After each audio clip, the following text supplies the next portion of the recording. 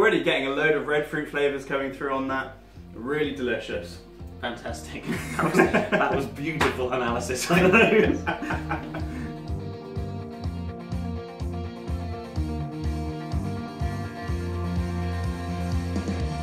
Producer called Terra, started by an Australian gentleman in the 1980s.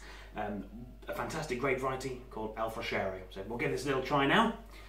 So Alfrocheiro grape, commonly known as the Pinot Noir of Portugal. That's because it sort of shows that light body, full fruity characteristic.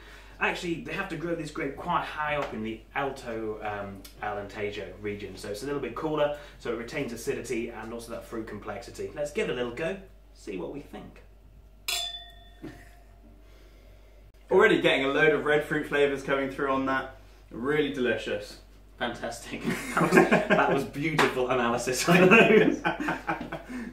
It's just very fruit forward. There's no oak, it's all stainless steel fermented, this wine.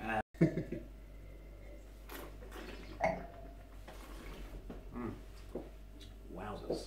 And you can see why that's the Pinot of Portugal. You've got that lovely, bright, fresh acidity. Not much tannins in there, really. And yeah, again, you get that lovely red fruit forward, strawberry, raspberry coming through on the palate. Yeah, what do you reckon you'd pair this with? I got on my notes here, I said some sort of locally braised lamb. Ooh, very nice. I'd even go maybe a little tricky duck dish. I think would be nice. So, always learning, aren't we?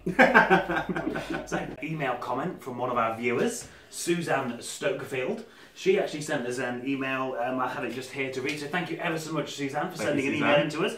She said, I was watching the video on the Pinot Noir, that was the Santa Macarena, and she thoroughly enjoyed it, chilled down on that hot summer weekend we had. So perfect. Anyone else wants to send us an email, we'll show that at the end. But thank you very much, Suzanne, and thank you for watching.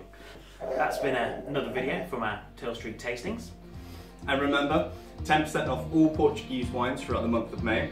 If you have any questions, please feel free to email us on this email below.